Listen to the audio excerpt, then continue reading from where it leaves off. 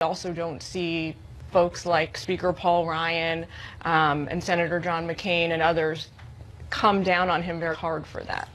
So Chuck Todd kind of deflected it on Twitter. He's the moderator, of course, of Meet the Press. But Tom Brokaw tweeted, really classy, explain that to your children at the president. And Hugh Hewitt, conservative radio host who also is on MSNBC, said Donald Trump only slams those he's afraid of. He should sit down with Chuck Todd on camera, not sling insults. Your thoughts? Yeah, that's exactly what people have been saying for years, that Donald Trump, who has insulted people for decades, that there's something really revolutionary about him doing it here. One of the things it does, in addition to making the base feel like he's aligned with them, is it makes a lot of people in the media get more and more extreme and show to a wide audience that they still don't understand how Donald Trump speaks. They don't get the humor. I mean, he's like a stand-up routine out there, and of course people are enjoying it, and the media act so prim and proper about it in response. There's also the issue that Chuck Todd had this week been very condescending and hostile to Leo Gerard, the president of the Steelworkers Union. And so when Donald Trump attacks Chuck Todd, who's just attacked steelworkers, I think a lot of people think that guy is going to bat for me. Well, I report in my book, Media Madness, that actually Donald Trump has had a number of off-the-record meetings with Chuck Todd where they start out yelling at each other and then have civil conversations. So that was a little surprising. And Adrian, let me point to this morning. President tweeting about a New York Times story saying he may bring a new lawyer onto his legal team in the Russia investigation. And he called that a fake story, and he's accused at times of saying that he was unhappy with his current lawyers. The story doesn't actually say that. And he goes after Maggie Haberman, the New York Times reporter who probably knows him better than any other journalist, having covered him for years, and says she's a Hillary flunky and that she has no access. Your thoughts on that attack? Look, Maggie Haberman is one of the best journalists in the business. That we all know. That is an established fact. This is what Donald Trump does. If he is seeking the approval of a journalist who he feels like he is not quite in their favor, this is what he does. He attacked Chuck. He attacked Maggie.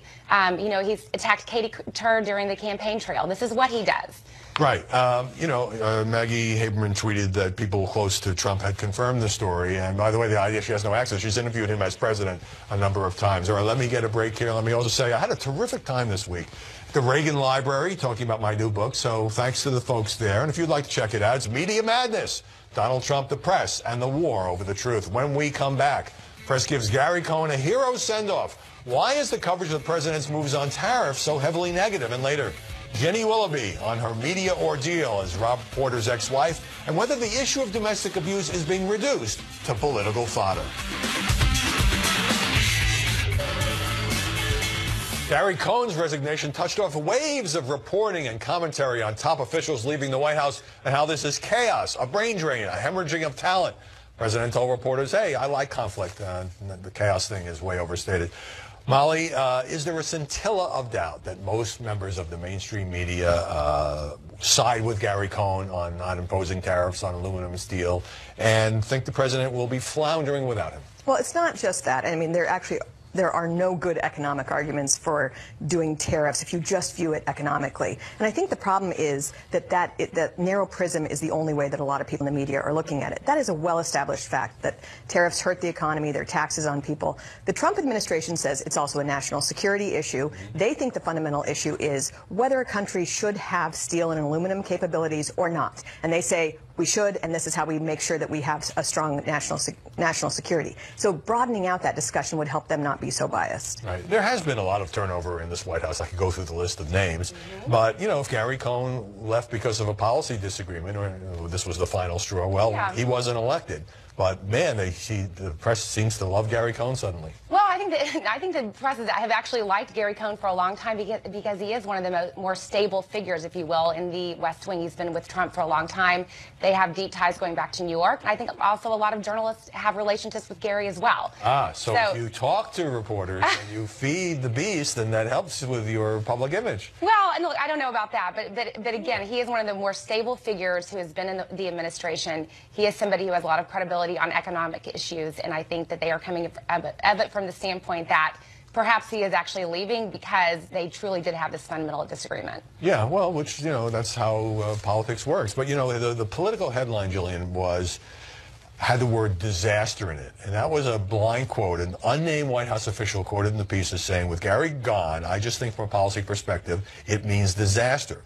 That's an unnamed White House official. So leaks from within the White House, people who favor Gary Cohn, also fueling this narrative. Yeah, I think that part of the reason, I don't know that I agree with you guys so much, though, that he's been a beloved figure in the media up until now. I see this turn as more of a departure for the media, and I think the reason that they're sort of showering him with this love is because this is really the first time we've seen someone leave the administration because they have a actual policy disagreement with the president, and that's the best kind of red meat that the press can hope for. I think it's better and to chew over than when somebody leaves after a scandal, even like Scaramucci or Tom Price. This is the first time that somebody is really saying, I don't think the president's moving in a direction that's good for the country that I agree with, so I'm out. Right. That's what the media wants to cover. It may also be personal. Gary Cohn wanted a bigger job. Apparently didn't get it.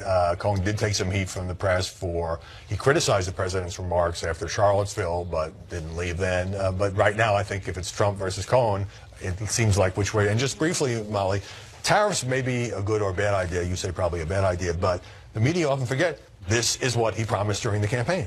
What I'm saying is, economically speaking, that issue is settled. But you have to look at it a little bit bigger than that as well. And I think that the Trump administration is viewing this as a bargaining chip. It's a way of repositioning ourselves vis-a-vis China, and China is able to get its steel into the U.S. even in a way that's helping them and hurting us. So these are bigger issues, and we need to have that bigger picture discussion as well. And politically, it appeals to folks in the Rust Belt states. Great to see you all. Adrian Elrod, Molly Hemingway, Jillian Turner.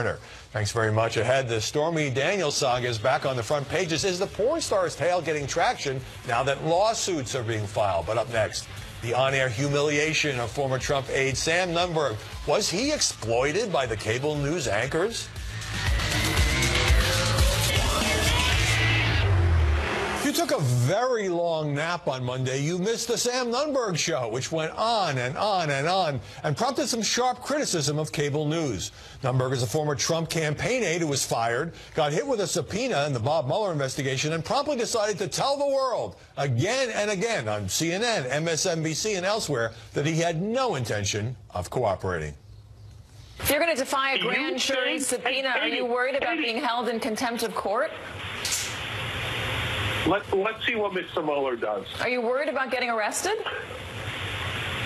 I think it would be funny if they arrested me. Do you think I should cooperate with you? Should I spend 80 hours going over my emails, Jake? If it were me, I would. I mean, if you're asking my opinion, just because it sounds like a pain, but he is the special counsel, and he does have the long arm of the law.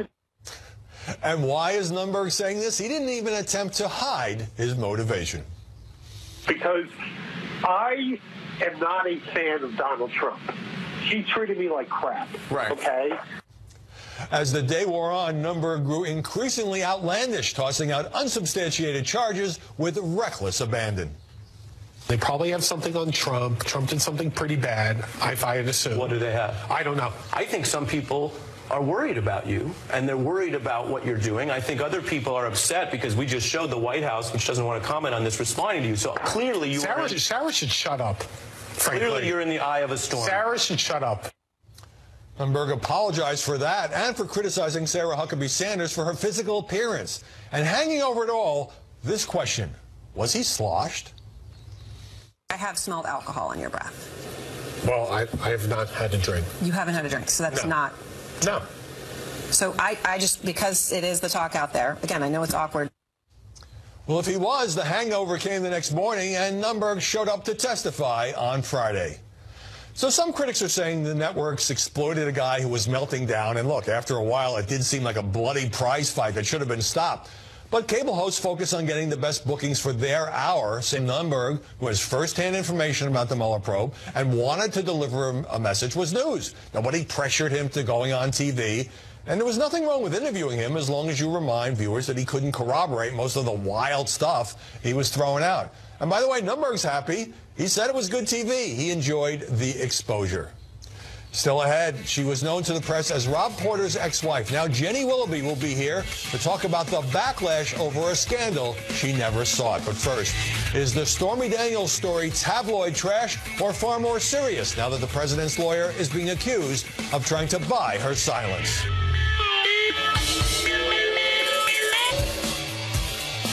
I spoke to Michael Cohen, President Trump's personal lawyer, about his role in the Stormy Daniels saga, which has burst back into the news with her lawsuit against the president, trying to overturn a non-disclosure agreement so she can talk about what she says was an affair more than a decade ago.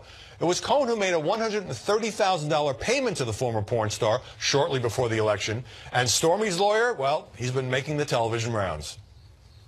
You think the president knew about it? There's no question the president knew about it at the time. The idea that an attorney would go off on his own without his client's knowledge and engage in this type of negotiation and enter into this type of agreement, quite honestly, I think is ludicrous. When the storyline is a porn star was paid $130,000 by the president's personal lawyer in order to keep her mouth shut about an affair that took place just shortly around the time that his son was being born, this is not a good storyline for the president. Michael Cohen, who went to arbitration last week and got a temporary restraining order against Daniels speaking out, told me a number of things in an interview, starting with this. I have committed no crime in the production of the agreement or the payment to Ms. Clifford. Her real name is Stephanie Clifford. The sole purpose of these negative attacks is nothing more than an attempt to malign our president and distract the American people from his historic achievements over this past year. Joining us now here in Washington, Emily Jashinsky, a commentary writer for the Washington Examiner. And in Austin, Texas, Jessica Tarloff, Fox News contributor and a senior editor at Bustle.com. Emily, many people dismiss this story as tabloid gossip. Does the hush money aspect and Michael Cohen getting this restraining order against Stormy Daniels, does that turn it into front page news? So I think, and we've talked about this before, that Donald Trump, the narrative that Donald Trump has kind of created for himself. I mean, this is a man who was on the cover of Playboy. When the allegation first surfaced, when we saw that In Touch interview, I think it was last month the first time, people blinked, you know, it was just kind of a blink because it doesn't buck that narrative. And so I think, though, when you're adding legal ramifications, that could actually, I mean, the president himself was basically named in a lawsuit this week. That's going to create problems for him. And so then I do think that we're talking about front page news here. All right, Jessica, let me read you another comment from my interview with Michael Cohen. The president's lawyer says, where I have been mistreated is by the talking heads on the various news programs making determinations that are not based upon fact, but based upon their opinions and limited knowledge of the events. Of course, the Trump White House hasn't exactly been answering a lot of questions about this, Jessica. Right. Yeah, absolutely. And the key point there is limited knowledge. Michael Cohen could help us out and maybe make it clearer what actually happened there. I mean, this story has gone through so many iterations, and now we finally ended up at the place where Trump's personal lawyer paid the money and even used his official Trump email account to do it. That was broken, I think, by NBC News over the weekend, which is completely ludicrous. And I know that this point has been made a number of times before. If this had happened with President Obama, the country would be on fire. Because it's President Trump and he was on the cover of Playboy and he used to talk to Howard Stern about all sorts of inappropriate things, it's supposed to be okay. And, you know, it's our fault that we're horrified at the idea that, A, he would do this while his wife was 4 months before her due date.